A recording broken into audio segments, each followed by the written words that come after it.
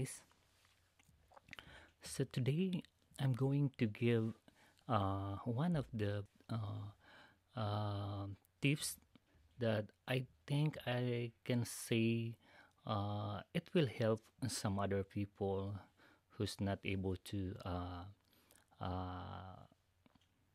buy a memory card reader right now. So it's been several months since I was not able to buy a memory card reader because it's very expensive, and then there are a few available on the market right now.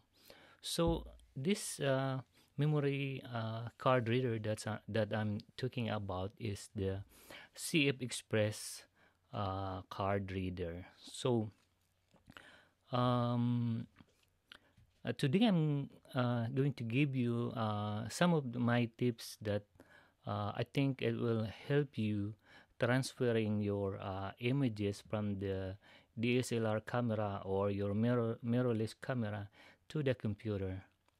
So I've been doing this many times already, and I saw it that I realized that I think the same thing with the ones that has a memory card. Of course, if we talk about the process, first thing is, of course, you're gonna get your cable and you're gonna get your memory card reader.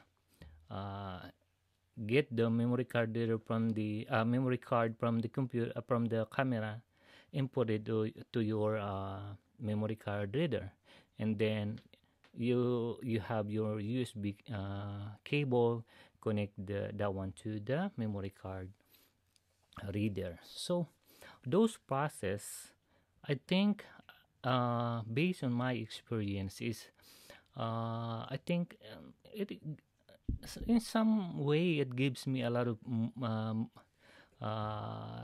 more tasks than I'm doing it right now with my USB cable and connect them directly to my camera. So what I'm doing right now, because I don't have the memory card reader yet for the CFEXPRESS memory card, so what I'm doing is directly connecting my USB cable to the camera. So that way I don't need to remove my memory card. Just connect the USB cable and connect that cable to the computer, and that's it. So right now let's head over to that software, but we will need a software from Nikon. So first thing is, of course, you should have this software before you can do that procedure. So okay, so let me open this software. They called it Nikon Transfer 2. So okay, you can see that when I open it, there's a prompt that will come out. It will shows it will say to display the thumbnail paths. Okay, then we need to turn on the camera. Okay, so then let me turn on the camera.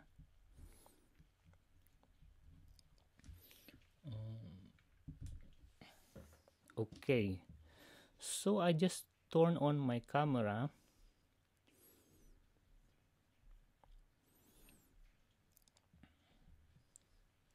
Right, and then once I turn on the camera, my USB cable is already connected to the computer. So that's why you can see this. There's a Z6 camera right now that is connected to the computer. So if you click that one, then all those photos that you have in your camera will be shown on this window. So I think that's it.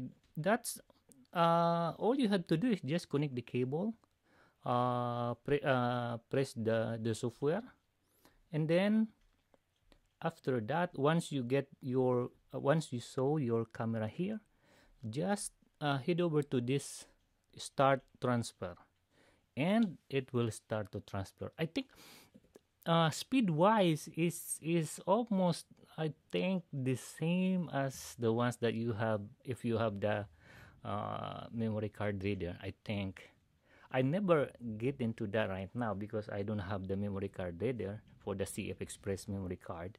So that's why I'm doing this many times right now, and I saw it. It's much easier and hassle free to make a transfer from my camera to the computer, because all I had to do is connect the cable, USB cable, to my camera, and that's it. So let's start the transfer. All I have to do is to um,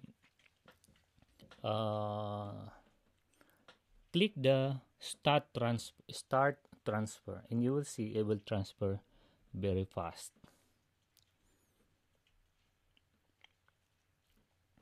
So you can see the progress here. They have a progress here. You will see, we will find that progress there below. So you can see how fast is this. Okay, so okay, so remember the software is Nikon Transfer 2, and to get this software, I think after you purchase your cameras, either DSLR or either DSLR or the mirrorless camera, I think it comes with some sort of CD or softwares, so you are still able to know and get that software and install them. Or if you don't know the software yet and you don't have it there, just head over to the website of Nikon, Nikon Download Center, and you will find that software there. I have them in the link below, so you can just check that one. So okay, what happened is after my transfer, I have the setting here, which is after the transfer, automatically the software will the software will automatically disconnect from my computer, and then it will automatically close the software. So that's the setting that I did here. So that's why you see that automatically it close the software and then open the photo by this software. So whichever the software that you choose to set on this setting, then it will open that software after the transfer is complete. So there are other software that is available, like ViewNX-i and then the Captured NXD. Okay, so there are a few more settings here. You can choose wherever whatever you want, depending on your liking. You can just tick them here, or anything you can choose. You are also able to back up the transfer, so it will back up to a different drive or hard disk or some any other flash drive. And it will also show you here the destination of the file wherever you want them to be transferred or saved. So you can see that this is my setting. It will transfer automatically to my external hard drive, and there are also some setting here that you can do, making some other extension name, file name, and so on. So you can also try that.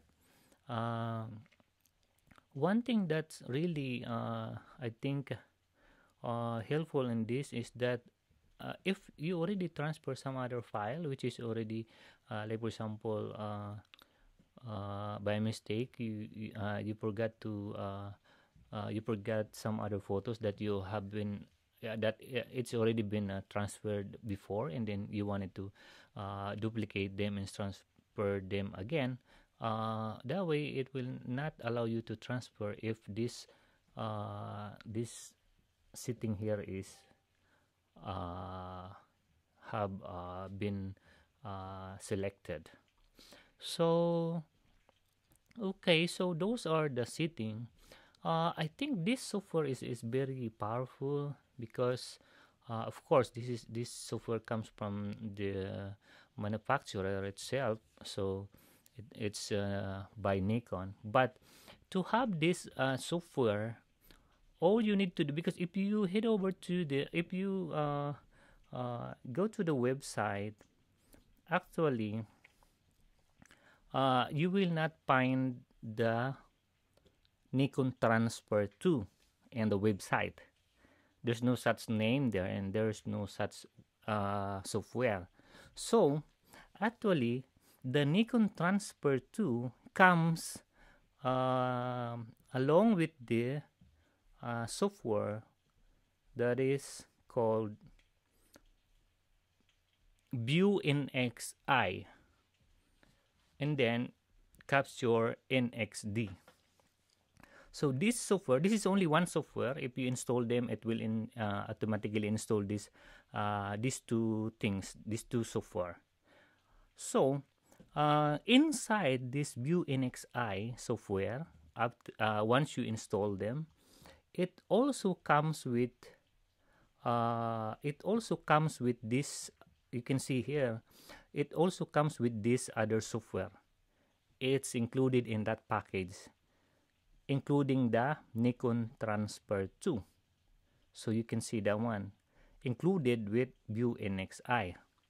And also it comes with Nikon Message Center 2, Picture Control Utility 2, and also of course it comes with the Capture NXD.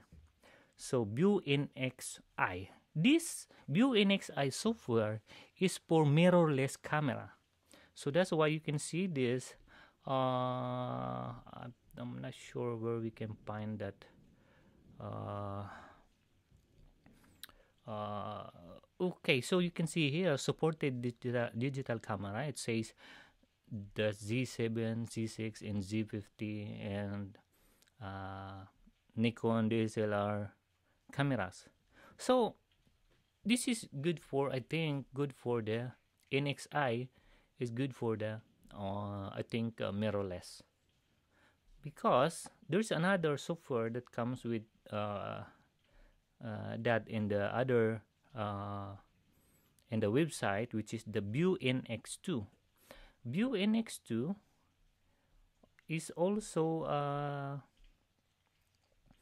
another software that also comes with the same software. I mean, it also comes with where is that?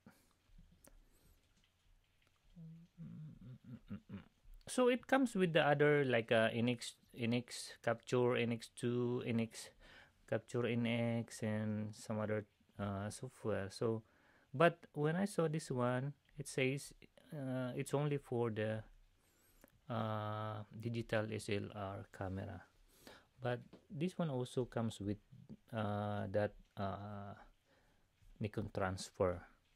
So if you are using mirrorless camera, I think you can use this ViewNX-i, and the Nikon Transfer 2 comes with that. So you can see here. So I think that's it. I think that's all. You can see the transfer process was very fast, and it's really very helpful for me. I've been doing this several months already, and I don't see any errors, or I don't see any hassle the way it did the process. I believe it's much convenient for me because I only need the USB cable. The USB, I think all of you also maybe you have that USB cable that comes together with your camera, so you can use that one. uh, so I think that's all. Thank you, and hope this simple tips also helps you in transferring your images to your computer.